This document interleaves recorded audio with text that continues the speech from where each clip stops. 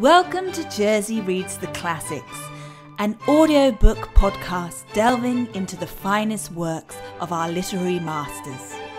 Unfortunately, it's read by this woman.